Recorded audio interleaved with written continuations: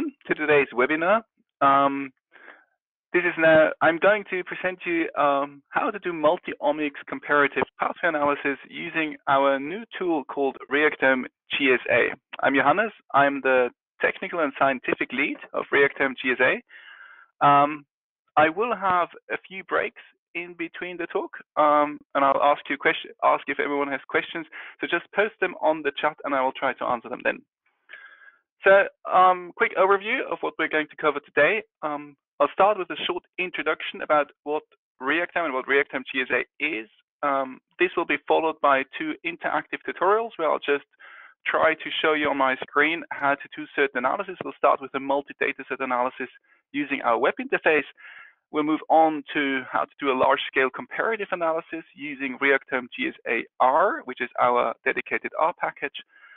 And then I'll end with 2 examples, basically just quick walkthroughs how to do comparative multi-omics analysis and single-cell analysis.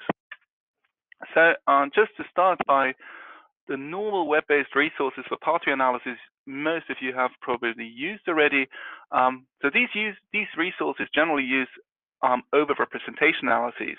Examples of these are Reactome, Tavid, or Panther, and those are the kind of analysis where you just copy and paste a list of identifiers into an input box, a text box, click, process, and you get basically your enriched pathways.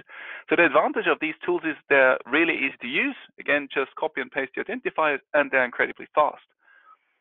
The downside of these tools is that you lose or you don't use all your original quantitative information. So this reduces your statistical power. It also means that you have to set a significance threshold on the gene and protein level. If we do the actual differential expression analysis and the pathway analysis, we gain a lot of statistical power. Why? Just imagine you have a set of genes that show very small changes between your 2 groups. So the individual genes will not be significantly different, but if all of these genes belong to the same pathway and you have basically a synchronous change within one pathway, the pathway will be significant and you will not lose this important finding. Additionally, in the classical tools, you have to have separate analysis for up and down regulated genes or proteins. It might even be the case that the same pathway is hit in your up and down regulated genes. In this quantitative analysis, we know we can take this into consideration and actually tell you afterwards if a pathway is up or down regulated. So what's the problem we actually wanted to solve next to the quantitative analysis? If you do research, if you do multi-omics data analysis, data integration, you often will have the case that you do a study, for example, mouse treatment, you use proteomics, and then you see this great paper, they do something similar, and you want to compare it with them, but they use transcriptomics. And then you might have access to data from a clinical study, but they use microarray data. And you quickly are in a setting where you need to compare omics data from different omic platforms and compare this between species. And of course, you want to integrate public data. So that's kind of the challenge we were looking at here and try to make these kind of analysis really simple and really easy. So our goals are, first of all, it's a multi-omics tool. So basically, it automatically chooses and takes and uses the correct settings for statistical analysis for different omics technologies. At the moment, we support transcriptomics, microarray, and proteomics quantitation data. It's quantitative. Like I said, this is a quantitative pathway analysis. So you don't do the differential expression analysis on your gene or protein level, but directly on the pathway level. We also wanted to provide you an interactive visualization. We found it really important that you can interact with your data and really investigate it down to the nitty-gritty details, so to say. And this is now done by integrating this in our powerful pathway browser. It should be platform agnostic.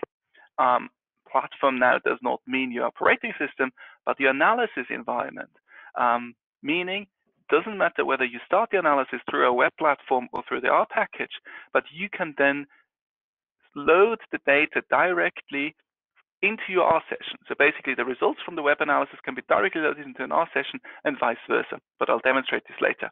And public data integration.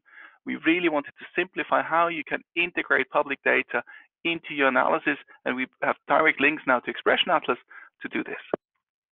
So how does it look like? This is basically a workflow scheme. When you use the web-based interface, which I'll show you in a second, you can load public data directly from Expression Atlas, which is another EBI resource, but of course you can also upload your own data. The web interface then sends it to a central analysis service, and the results are presented to you through an interactive visualization, and if you choose or if you supply your email address, you get an email with static PDF and Microsoft Excel reports. So before I go on, I'll now quickly look whether there were some questions. So there's a question about metabolomics integration via KEGG IDs. It's a very good point. So we are looking into this. A bit of the issue is that Reactome, and this is something I didn't mention, Reactome is a human curated pathway database. What does it mean? There are PhD level scientists that have the job to actually read scientific papers and then create the Reactome pathways. This means that you will have a high quality data set here. So Reactome pathways are really high quality, but of course coverage is lower. And metabolomics has not been a core target of the annotation process yet, but this is going to be enriched in the future. DNA methylation data, ATAC-seq data. So officially, we don't support them yet. Unofficially, or let's say unvalidated, I think it will work. DNA methylation data, for example, essentially gives you, you can aggregate it to kind of the methylation state per gene. And you could express this in quantitative values per gene, and you should be able to upload this kind of data. So same goes basically for ATAC-seq data. If you have this kind of data and you want to analyze it and integrate it, do contact us on our help mailing list, and we'll try to test it with you. But again, the methods we have in place aren't validated yet. So what I'm going to do now is I'm going to start with the first tutorial, first analysis, how to do an analysis using ReactomeGSA. And I have this research question that I want to answer now. Is basically the effect of BRAF inhibitors in BRAF mutated melanoma. For those of you who don't know, these were one of the first targeted cancer therapies that are used in humans, so it's a really big thing. And I chose two public data sets here. So the first is vemurafenib, which is an FDA-approved clinical drug, versus control. It's a microarray study, and then a newer study that used this experimental drug. It should also be a BRAF inhibitor, PLX4720, versus a control, and that's a transcriptomics dataset. So I'm just going to close my presentation now, and what I'm going to do now is I'm just going to show you how to do this. So first, I'm going to Expression Atlas. Expression Atlas is not the key topic here, but it's another EBI resource where you can find lots and lots of public data sets that have been pre-processed using a standard pipeline. So what I just did, I just clicked on human now, and you get this list of available data sets, and you can see all kind of diseases, species are covered here. And if I now click on one of these data sets, this is something that we are working on at the moment as well. In the address line here on the top, you can see this identifier before the dash results. You have this identifier, and this identifier is the one I referred to in my slides before. So, but now we want to talk about Reactome. So I'm going to the Reactome website. You can reach us on the www.reactome.org. This is live now, so I hope everything works. So this is just the basic Reactome website. We start the analysis by clicking Analyze Data, and this loads a tool which we call the Pathway Browser. So this is Reactome's interactive analysis and visualization tool. For the quantitative analysis, you have to click the Analyze Gene Expression tab here on the left. So I'm going to do this now. And it already asks you, and you have three choices for different methods to analyze your data. So what are they? Paddock and Camera are our classical gene set analysis algorithms, which means they compare samples of two groups, treatment versus control or any other groups. And they do this differential expression analysis on the pathway level. scGSA is something, is an algorithm which belongs to the group called gene set variation analysis. And this group is a bit different. Gene set variation analysis approaches map your gene or protein level expression values onto the pathway level. It's not just, summing up or taking the average of the genes, but it's a bit more fancy. and statistically sound. And when do you want to use those kind of analysis? So the first two requires that you can put your samples in two groups. So you have treatment control or other comparisons. Sometimes you may just have samples without a classical phenotype. Imagine that you have patients and you measure their survival rate. So of course you could put them in two groups, short and long survival, but this would be a bit arbitrary. So what you can do is you can run a gene set variation analysis. On this, you get expression values per pathway, and then you can correlate these values with, for example, the survival time. But here I have my two groups, so I'll continue with Paddock. We generally recommend to use Paddock because it was found, and we also saw this in our benchmarks, that Paddock is more likely to rank biologically relevant pathways on the top. Camera, on the other hand, is a lot faster than Paddock. So if you have very big data sets, you might be happier with Camera, or you can use both. So I'm just going to click Next. Now you can add data sets. So when you click Add data sets, you have three choices. You can upload your own data, and the choices are RNA-seq, raw counts or normalized, proteomics, we support intensity values and spectral count data, and normalized microarray data. Here I want to, we have some prepared examples as well, but here I want to import a data set from Expression Atlas. Here I'm choosing Expression Atlas, and now you have to add this magic ID that I mentioned before. So I'm just going to go back to my slides. I'm going to copy here simply the first ID, going back, and I hit the import button. And what's happening now in the background is that we query Expression Atlas live. So the tool is actually accessing Expression Atlas, it's getting the data for you, and that's the most important part, it also extracts all the metadata available for this experiment. Here you can add a more descriptive name, so I'm just calling this now vemurafenib. You click Continue because all the metadata is already there. And now you have to select the comparison factor. Comparison factor is your two-group comparison. Okay, so I was just asked to go a bit slower. I will do that. So if there is some question about the step that was unclear, just let me know. I'm just trying to continue a bit slower now. So the comparison factor is now the property that you want to compare. So in this case, I have multiple, I'm just going back once more. As you can see, I have multiple properties for every sample. So they have an assay group, cell line, and so forth. And all of these properties are now available here. As you can see, not all of the properties, only properties that have at least two different values. So here I want to compare my compound. First is my reference group. So here I'm using the blank, and this is called DMSO. And the second group is now called vemurafenib, so my treatment group. You can also add covariates. For Paddock, they are only used for the normalization. What are covariates? Covariates are other factors that you know could play a role, but you want them excluded or actually normalized out of your data. For example, Bass correction. If you have two sites that did the analysis and you annotated the site, you can select the site here. Here, it's not relevant. So now I click Continue. And I'm back at this step 2 at the dataset overview. And now you can see I gave this dataset the name vemurafenib. It has been added. I'm comparing compound DMSO versus vemurafenib. Now I'm adding the second dataset. So for those who didn't catch everything in the first run, I'm doing the exact same thing again. So I go back to my slides. I simply copy and paste the identifier. You enter it in this dataset ID field. So just paste it here. And now I click import, and what just happened here is, since the screen is a bit too slow, it's too small, I'm trying to fix this now. The button to the input was just hidden, so I just click cancel here to do this again. So luckily the developer of our pathway browser is watching now, so I'm forwarding it to him to tell him, please have a look at this bug. So now you can see the import started. I clicked import. Here it says queued. Apparently a lot of you are trying this at the moment. So our queuing system is already in place. Again, I give a more descriptive name here to this dataset. So we go PLX4720.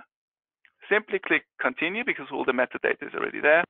Select the comparison factor. Again, it's called compound. First group is the blank. Here it's called none. And here the experimental compound, click continue, and I'm done. And now I have two datasets here with my names, comparing non or DMSO, which is the blank, against the compound. You click continue. Now it just asks you whether you want to create the visualization. Always keep this to true. Create the report. I suggest you always keep this to true as well. And if you enter an email here, as soon as the comparison analysis is done, you get an email with all the links you need to access the data. If you put your email here, you can click go now and then just close the browser window and the thing will go running. So now the data is being sent to an analysis system, and the differential expression analysis on the pathway level, so the pathway analysis, is being performed for each of the data sets. And while the analysis is running, I'm just going to look at the questions here. So, can targeted proteomics be analyzed through this? Absolutely, but of course you have to pre-process your data. I don't know what kind of tool you use, but generally you will arrive at your quantitative, for example, max LFQ values for each protein. And as soon as you have that, yes, it behaves exactly the same way as the proteomics intensity-like values. So all of these are subsumized in this. Is there a template for datasheet for the upload? So not yet. In the documentation, so if you go to the Reactome website, there is a documentation link there. If you click on the documentation, you will find that there's a whole part just explaining how you have to format your data. I can tell you just now quickly, essentially it is a text file, tab delimited file that you can prepare in Excel, where the first column is a gene or protein identifier, and every subsequent column is the sample and their corresponding intensities. So how does the analysis differ from a simple enrichment analysis, for example, by Fisher exact test? So to answer this question, it's quite simple. A Fisher exact test does one thing: is you do the protein level or gene level differential expression analysis, then you take your significant genes or proteins and you simply check whether they are in the pathway or how many of the significant genes are in the pathway versus some kind of background. This analysis is completely different. Basically, what you do is you run the differential expression analysis on the pathway level. So the p-value threshold is set on the pathway level, and you don't need a background because I have my expression values for my treatment and my control group. So I am complete background agnostic, and this is very important if you work in very specific experimental setups. I'm just going through the questions now. How many data sets can we input during one run? Quite in-depth, I don't know. We never tried the upper limit. We don't have one at the moment. Just try. Should be 10, 20, maybe 100. I don't know. But it works quite well. I'll show you a big analysis later on. Would it behave similar to aggregating normalized gene expression for each pathway and doing statistical tests on that? No. It is a bit more sophisticated. I can't go into the details, but the short answer is no. Can we compare transcriptome data from different species, mouse, human versus mouse? Absolutely, that's one of the key features. And are both data raw? Does the tool do all the pre-processing steps? Yes, it depends on what kind of data you send. So for transcriptomics data, it takes, the best thing is raw read counts and the pre-processing is done. For proteomics data, no, that's not possible because MS-based proteomics works on the peptide level and we need protein level data. Same goes for microarray data. When you have different probes per gene, we need the gene level aggregation. So as you can see on my screen now, the analysis is done. The reports have been created as well, but I'm going to ignore them at the moment. I'll click here to visualize the results of the gene set analysis.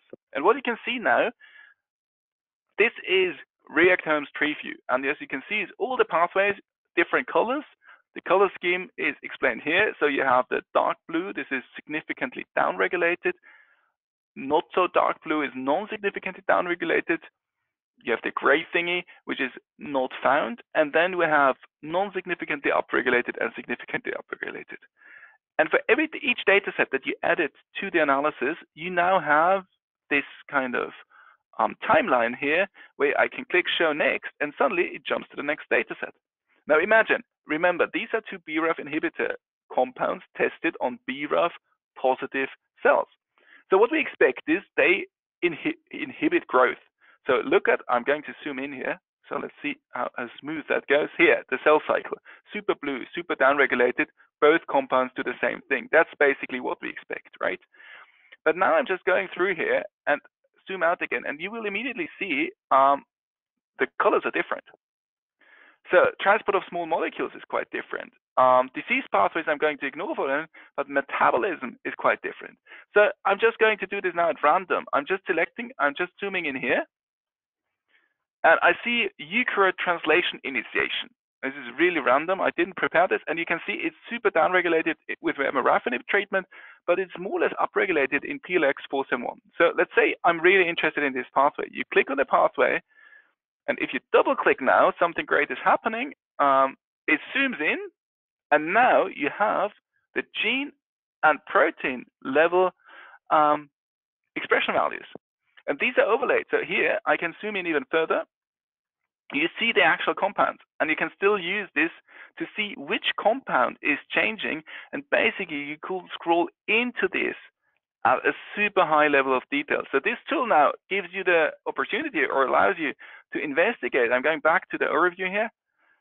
Basically, from the big pathway picture down to the single gene level of the differences.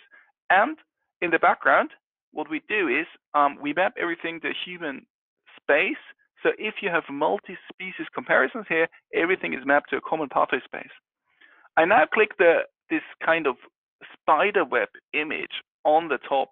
And what's happening now is the tool is loading a new visualization, which is called Voronoi maps. And what they do is they try to use more of the space that we have in the browser to display the pathway values. So what you can see is you have these more or less hexagons for the different pathway types. You can again click here to see the different compounds, and now you can easily see how big the differences are. And please imagine, these are both BRAF inhibitors, but their effects, apart from cell cycle, on other pathways is huge. So you can see very quickly, I did a multi-dataset multiomics. This was microwave versus transcriptomics data analysis for one compound. So I'm now going to go to the questions again. Is there a way to preserve a paired structure of replicate comparisons? I'm not sure I understood the questions, but if you have a data set, so we support paired structures in the way that you can say, if, for example, you have a treatment timeline, like the same patients before treatment, after treatment, you can add the patient as a covariate, and then, yes, it is doing a paired test. So this is taken into consideration then. Great, apparently I answered the question. I'm happy about this. So now I'm going to continue.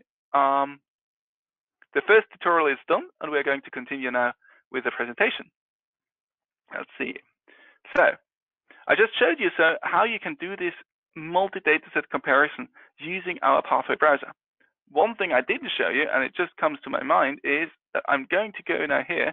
I forgot to show you the reports. So how do the reports work? You remember I closed this screen here by clicking click to visualize gene analysis. I'm just going to do this again to show you. So when you're here, you can click this analysis button on the top to go back to the screen. Why is it important? Because here you have the reports. And I'm going to open them now quickly to show you what kind of reports you get here. So the first is an MS Excel report. I'm just going to go to open this now. I have a two monitor system here, so I just have to drag this to the right monitor. So now what you get is a standard Excel file. We have, first of all, the overview. So this is the pathway overview. You have all the different pathways that are present in Reactome. And then you get the direction, point, sample name. So it's really important, a data set name, sorry. So it's really important to give sensible short names to your data set. So here, direction vemurafenib, FDR, p-value, how many genes were found, and all the relevant statistics. And then if you scroll down, you get the same thing for PLX4720. Additionally, we also give you the gene or protein level fold changes for the data sets here in different genes. So you can actually use this as a neat tool to quickly combine this. One thing you immediately see, vemurafenib as an identifier apparently used these probably are entree IDs, while PLX4720 used ensemble identifiers. This mapping is also automatically done by our tool, and it's done in a way that we preserve most of the structure because we have an issue with the M-to-N mapping. So for example, one gene might map to three, so one uniprot identifier could map to 3 ensemble identifiers or vice versa. And what we do is we map them directly to the pathway. So if one of your identifiers maps to 3 UniProt identifiers, which we use internally, then, but all of them belong to the same pathway, your entry is only added once to this pathway. I'm going to close this Excel sheet now, and I'm going to the PDF report. The PDF report is just a bit nicer to look at. You get this reactome analysis report with kind of a volcano pathway level plot. It looks sometimes a bit odd like here for your data sets. Then you get kind of a bar plot, how many pathways are significantly found in 1 or 2 of the data sets. And now something nice, you get this overview, this correlation plot where you can immediately see, I'm just going to zoom in here a bit, where you can immediately see most of the pathways behave similar. So they are downregulated in vemurafenib, downregulated in PLX4720, but there's a group of pathways here in this corner that is actually downregulated by vemurafenib, but upregulated in PLX4720. It's the same thing we just saw in the interactive visualization. But if you scroll down, you get now a list of pathways that show the same regulation, that are significant in at least one of the data sets. And I'm going to scroll down here now. Sorry, it takes a bit. And then we get differently regulated pathways. And these are pathways now, and I'm just showing you the first one. For example, notch signaling is significantly downregulated by vemurafenib, but significantly upregulated by PLX4720. And this is really a great way to just quickly see what are the differences, what are the same things between my pathways. And now if you want to look at this pathway, I'm just going to copy this reactome identifier here.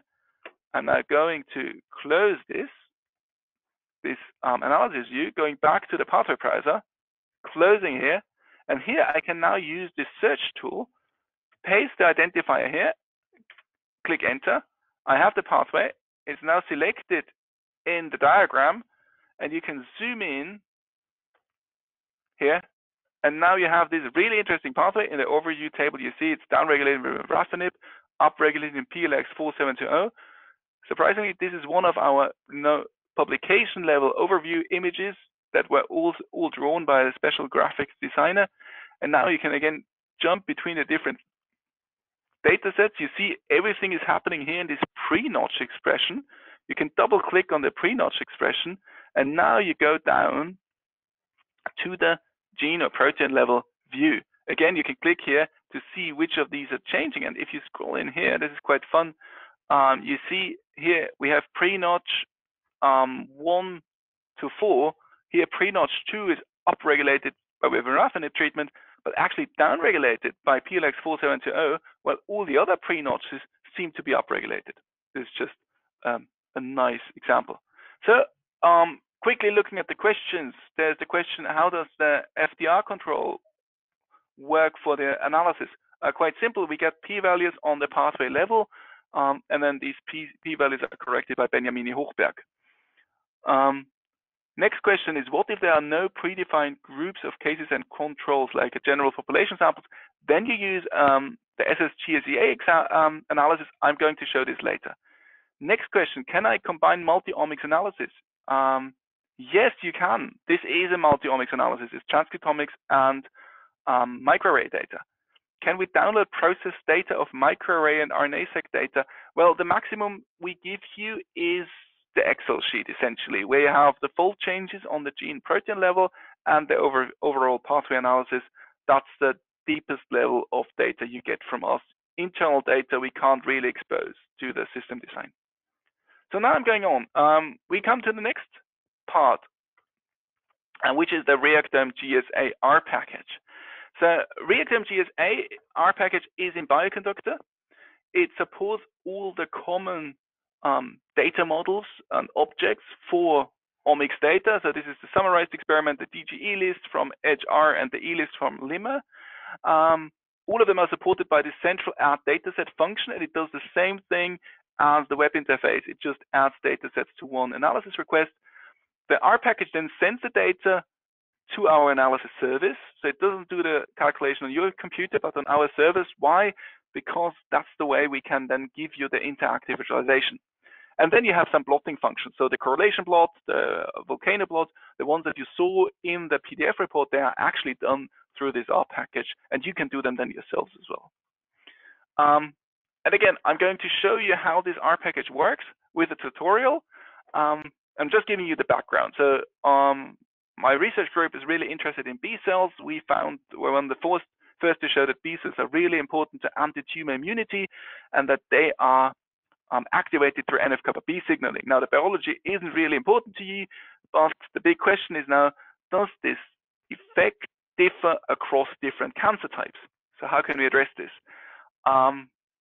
It's TCGA. So TCGA, for those of you who don't know, is a huge US effort to do deep omics characterization of human cancers. It's one of the biggest studies there.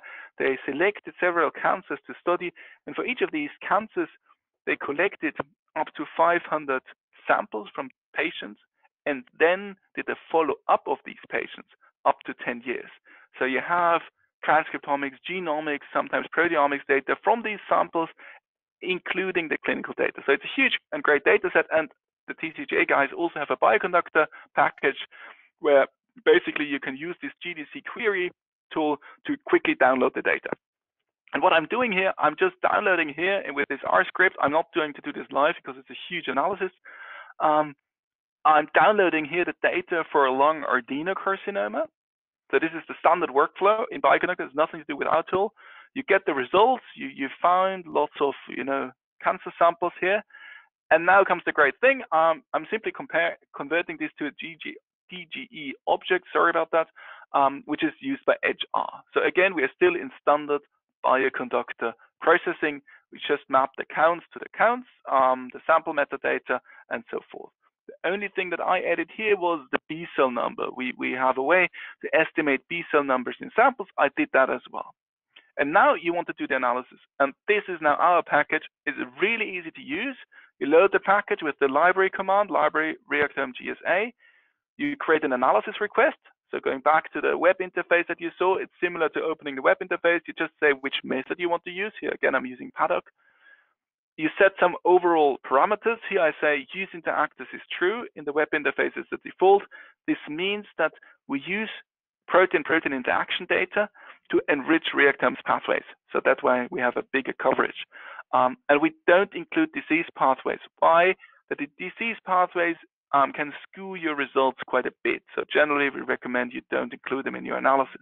And that's how you create an analysis request. And now you simply add the datasets. How do you do that?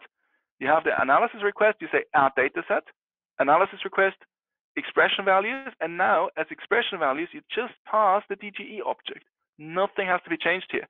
You give it a name. You say what type of data this is. It's the same as selecting the type of data before, where here I say it's RNA-seq raw count. What do you want to compare? Again, the same thing like in the web interface. Here's the TIBB group. This is the group that I added to this data set about the lots and few B cells. And what do you want to compare? Group 1 against group 2, low versus high. And then you can repeat this, of course, multiple times. You run the analysis by simply say perform reactome analysis using this request, store the result here, and you're done. And you basically replicated everything you did in the web shell, in the R session, sorry. How does the result look like? And what I'm showing you here is a pathway analysis across 5 TCGA datasets. This means in total, I think we processed 2,500 samples here. This is kind of how far this scales. Doing such an analysis takes about 20 to 30 minutes, depending on system load. In these cases, we really recommend you use the email function and you get notified as soon as the analysis is done. But the analysis is super powerful, as you can see, because remember again, I was looking for B cells, right? B cell rich versus B cell poor samples. And what you can immediately see just in the color, right? In melanoma, this is the cancer we studied, it's upregulated. In samples with lots of B cells, B cell receptor signaling and activation through NF-kappa B is upregulated. In ovarian cancer and breast cancer, you also see a similar effect. But here on the left, lung adenocarcinoma has the opposite effect. Now, this is, of course, extremely fascinating to people who work in this kind of field, but I guess most of you can imagine some kind of multi-dataset comparison where you can do something similar, where you can then suddenly quickly see across a lot of studies, these are 5 huge studies, whether the same effect is present in these samples. And then you can further investigate using the pathway browser and our interactive visualization. How can you do that? So before I go here, I'm actually going to close this again and just show you, because I kept this open, I go back to my report here. So I'm clicking the analysis again, and what some of you saw, I think on my left screen, I saw a question here. You see this R script here. I deliberately didn't mention this before, so I'm clicking the R script now, and this is opening a simple text file. I just have to see in which part of my screen the text file is now opened. Okay, it's actually open in RStudio. It doesn't matter. We can just use it like this. And you can see this is the R script that was just downloaded. And this R script contains all the code you need to install ReactomeGSA in case you haven't got it, load it, and load this exact result that I created using the web interface into your R session. So what I'm going to do, just to prove it to you, I'm just going to copy this. And now I'm going to open a very basic text-based R shell. I'm going to paste the data here, and you can see this is happening. Just so it's loading the analysis, it's accessing our API, it's loading the result into the R session, and as soon as the loading is done, I will now have all the data that you just saw in the web interface directly into my R session. So why this is loading now? Apparently, a lot of you are currently trying. It's here. You just enter results to use the standard R print function, and you can see I have two datasets, vemurafenib and PLX4720. Now, if you started from the R session, right? If you started the analysis here, you can do following thing, because here you say Reactome visualizations. There is a visualization there. You can use the command still in the R session, open Reactome, and you say result, and click enter. And what's happening now? It gives you the URL and actually opens the web browser and opens the pathway browser. So what's going to happen now, and we just wait a second, is that all the results that were created in the R session are now available in the pathway browser. And as you see, this is open Firefox because it's my standard browser. But here I have the same data set again. So that's what we meant with system agnostic. It doesn't matter whether you started the analysis in R or through a web browser. You can jump between the two interfaces without any problem. I'm just going to close this now, and I'm going back to my presentation, and I'm going to look at the questions now. So,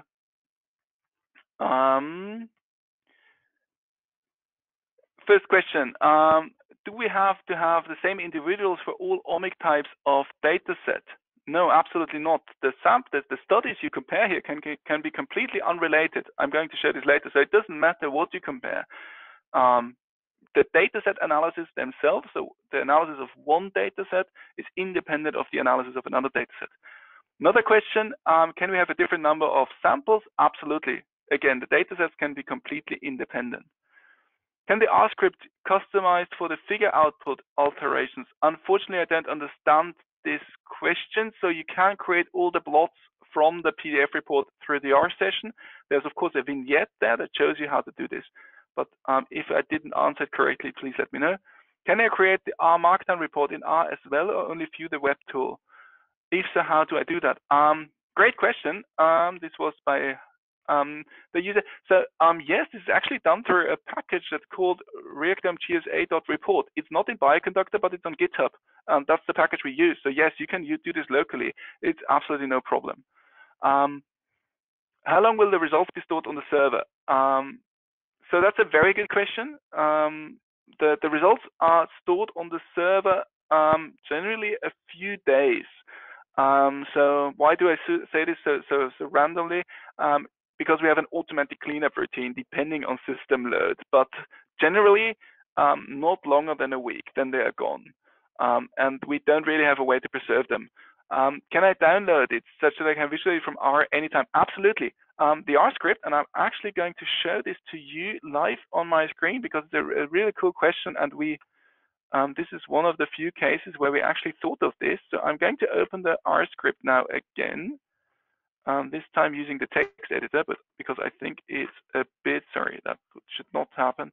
So I'm just going to open in RStudio, because actually if you execute this R script, I'm just going to put it on my screen now. If you execute this in your R session, so I'm just going to go through the script quickly, loads the library, fetches the result, and actually the third command here is saving the result. So if you just copy and paste this R script, you actually automatically save the result on your hard disk just for that reason. And then you can, keep it forever and create plots and reports and whatnot from it. Can we upload datasets from Geo? Unfortunately, no, not yet automatically. So of course you can do it if you download the data and find it. We don't have an automatic link to Geo yet, for the very simple reason that since you apparently work with geodata, geodata is quite unstructured, meaning that it's not always apparent where we can find the gene level data. Some geodatasets only have sample level data. They have no aggregation there. Some only have some random zip or text file associated with it. So it's really difficult to automatically find the right file. So that's why we don't support it yet. But we are working on an implementation with GRINE, which is a reprocessing for geodatasets. But it's not done yet. So what you can do is you go to GRINE. I'm going to just to go to post this on the chat. This is called GRINE. If you Google it, you will find it. And they pre-process geodatasets. You can download the expression matrix from this tool and then upload it to our tool using the standard upload function. How do you handle missing values in a dataset? So this missing values aren't too bad for us because we project everything to the pathway level, and therefore they don't play such a huge role. So yes, they're taken into consideration. Can you do an example of user data upload to see how the format should be? This is an absolutely great question, and of course I didn't prepare for it. So I can just show you how to do it because I just don't have a file on me. So if you click on Analyze Gene Expression, I'm just going to go back because here, so you click the Add Dataset, you have the different counts here. When you click here, it actually opens, you can't see it properly because my screen is too small here. It opens an Explorer window where you can select the file to upload and then just select it and it will be uploaded. Sorry, I don't have an example here, but we'll put one in the documentation. Will non-model species also be covered in the near future? So the number of species supported by Reactome is growing continuously. I can't give you a proper answer about the timeline when we have the other species supported. This is a bit tricky to do properly because for most non-model species, we don't have accurate mapping from human protein identifier to their respective species. Is there a way to load datasets from PRIDE and Proteome Exchange? Great question. So the problem with, for those of you who don't know, PRIDE and Proteome Exchange are repositories or a group of repositories to store MS-based proteomics data. Now, in MS-based proteomics, we don't have any kind of standard format for quantitative results. ArrayExpress has some proteomics data there, and you can load it into our tool directly. But if you want to have data from a PRIDE dataset and they only uploaded the raw data, you actually have to do the quantitation yourself and then provide us with the protein level quantitative values. Unfortunately, and all the steps of peptide inference and so forth are in between there, so we can't do this automatically. Would phosphoproteomics work? How do you map phosphoprotein information to protein names IDs? The short answer is no. And the reason is simple. If you do phosphoproteomics, so we did a test where we mapped the phosphorylations, the site-specific phosphorylations on the pathways. But what happened was we lost all the data. Why? Because in a pathway, if you annotate it based on literature, right, you know that a very specific phosphosite is relevant to this receptor or pathway. In phosphoproteomics, generally, we don't have the coverage to detect that one exact phosphorylation, but you find lots of other phosphorylations which we don't have the data for.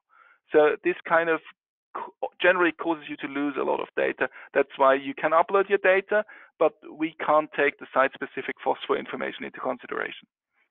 This is just basically a coverage problem. So I'm going to continue now with my presentation, because there was one question about multi-omics comparison, and this is just an example.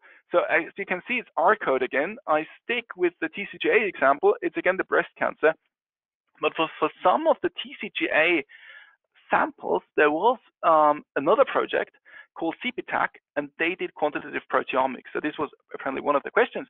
And here you can actually get this proteomics intensity data.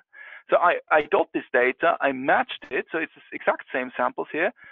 only fewer. So here it's about 500 samples. In the proteomics, it's about 150 samples or a bit less. And I got the intensity data, and I do the exact same thing, right? I use the add dataset function. The only difference now is the type. Here it's RNA-seq count data. Here it's proteomics intensity data. So you add it to the same request, you click perform, and what I now get as a result, and here's just a plot, you get for the TCGA breast cancer, so that's the transcriptomics data, and the CPTAC, that's the proteomics data, same samples. You see most of the pathways are regulated in the same direction. The fold change might differ a bit, but it's the same direction. But again, there's a huge group of some pathways here that are only upregulated on the transcript level, but are downregulated on the protein level. And using the R, so this is actually, you see just an output from the R session, you can see that these pathways that are upregulated in the TCGA but downregulated in the proteomics dataset are really important to cell growth and cancer immunology. For example, here we have interleukin 20 signaling or interleukin 7 signaling, integrin signaling, EGFR signaling is upregulated on the transcript level and downregulated on the protein level. So if you have such a multi-omics experiment where you have transcriptome and proteome data from the same kind of experimental setup, it's really easy to compare these on the pathway level. Finally, one feature that's only available in our R package is the analysis of single-cell transcriptomics data.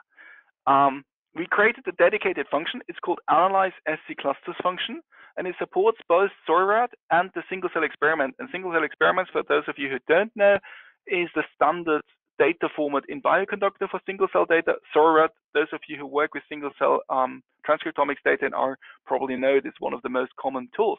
We support both of them, and what kind of the question you can answer with it. So this is again B cells in melanoma, and here I extracted the B cells from a public data set from Jerby Anand and al. And if I annotate them, I can see I have some plasmablasts here, I have some naive B cells here, I have some double negative B cells, and so forth. So there are some phenotypes. But this huge bulk here in the middle, and you can see I call the memory 0 to memory 6, are all annotated as memory B cells, but they form distinct clusters, so they're quite different. And now I want to know what is the difference here. And the way you do it now is I have my data in this object called B cells. That's my SORAD object. You say analyze SC clusters. You again get the results. So I'm still in the R session. And this now does a gene set variation analysis. So this tool actually uses the scGSA analysis. Why? Because here I don't have phenotypes, right? I just have my cell clusters. I can't really say compare clusters 1 to 3 against the other clusters. No, I want to actually get some information about them. And what I now get is for a specific pathway. So here I chose the B cell receptor pathway. You now get pathway level expression values for your different cells. So as you can see, this B cell receptor signaling is really high in memory switched resting cells, but super low in double negative. And then you can go through your clusters and actually look at them on the pathway level. You can also plot this as a heat map, where you can see again how do they differ, right? The downstream signaling of the B cell receptor is really low in the double negatives, but it's quite high in the plasmablasts. And that's how you can basically do a pathway analysis, a functional analysis of your single cell transcriptomics data using our R package. Should you be interested in this, you can find, I'm just going to jump now live to the Bioconductor ReactomeGSA website. So apparently I misspelled something, Bioconductor Reactome, so here it is. And you have and here we provide 2 vignettes. The first is how to analyze single cell data, and the second is a general vignette, how to use the ReactomeGSA package. If you look at them, you can then find, this is the single cell stuff, you can actually go through the complete analysis of how to get the data, how to do the analysis, and how to then, compare different pathways between your clusters of cells. So finally, just for those who are technically interested, ReactomeGSA is actually a Kubernetes application. So the application monitors itself and automatically scales to demand. So if all of you tried at the moment at the same time, our application probably started a few additional servers to cope with your requests. And as I told you, both the pathway browser, so the web-based interface, as well as the R package, access the same API. And should you be a software developer, should you write your own scripts, This API is publicly available and publicly accessible and documented. So if you want, you can actually directly interact with our API and send your analysis request directly to us, and also get the results and the link to the visualization directly through the API. So final summary. I hope you enjoyed this webinar. I hope I could show you that ReactomeGSA is, we hope, a really neat tool to do multi-omics quantitative pathway analysis. We support proteomics, transcriptomics, and microarray data. 2 ways to access the application at the moment: the pathway browser and our R package, ReactomeGSA. Again, it's a multi-omics analysis system. It's multi-species, so we support a lot of species that you can add to the same analysis, and it's a quantitative information, and it gives you this interactive visualization of your quantitative results on the pathway browser. Most importantly, thanks to all the people that worked with me on this project, the EBI team who's responsible for all the implementation in the pathway browser and the great visualization and the data that we actually use, and from my group, my PhD student who's working on the data validation. Now, I'm just putting on this slide. If you're interested in additional resources, the pathway browser is accessible on the Reactome website. The project documentation with links to additional tutorials is available on reactome.github.io/ReactomeGSA. And I didn't even put the bioconductor URL here because it's really ugly. Just enter our ReactomeGSA on the bioconductor search page, and then that's how you can find it. Now, I'm just going to look at the questions before I stop. Let's give me a second. Will you implement RAST or similar mapping for non-mortal organisms so you can map RNA-seq proteomics data for these? That's a very good idea. We haven't thought about this yet, is the honest answer. We might take it up. Next question is, can you also analyze higher dimensional data, for example, longitudinal studies, where you would be looking for differential regulation between sets of samples? So at the moment, no, we only support 2 samples. So if you have such a longitudinal setup, you really need to select which time points you want to compare. We don't support these more complex at the moment. Hi, is it possible to upload a series matrix TXT file for analysis? Unfortunately, I'm not familiar with a series matrix TXT file. Maybe you can just put on the chat what exactly this is. Why are the raw counts RNA-seq recommended as input and not, for example, DA-seq2 normalized counts? Quite simple, because we, as I told you, we run the differential expression analysis on the pathway level. This is similar to running DSEQ2 on the pathway level. And as you know, DSEQ2 and Limma and all those tools, they really work a lot better with the raw read counts. So we can run a more appropriate differential expression analysis. Otherwise, it can get ugly quite quickly. But we do support a lot of normalization functions. So you can, if you need normalization, which you generally need in your dataset. Are there any Python scripts for interaction with the API run? Not yet. If you're a Python programmer, please contact us on the help mail, and we are happy to collaborate. But we know we haven't created a Python package yet.